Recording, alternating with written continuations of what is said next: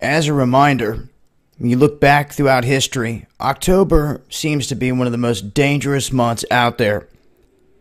Now, on average, it's not the worst in terms of the numbers, but what it does bring to the table is like the highest rate of big crashes. So on average, the numbers may not be the worst, but the big crashes, when it comes to the last 20 big crashes, 9 of them, almost half of them, have happened in October. Now, there's a lot of different reasons for these crashes that we've seen going back a long time.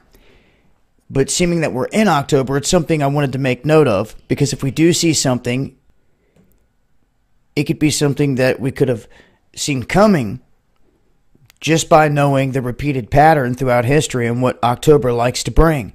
And what it likes to bring here is some of the largest one-day sell-offs and drops that we've ever seen on record.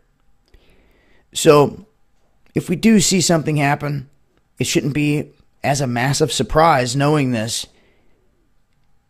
But this also comes on the heels of the report I just did with the dollar purchasing power dropping and falling. That's very interesting. And I talk about a lot of the market stuff a lot more in detail over on Crypto Kings. So make sure to subscribe over there. Going to have a lot more videos coming out over there.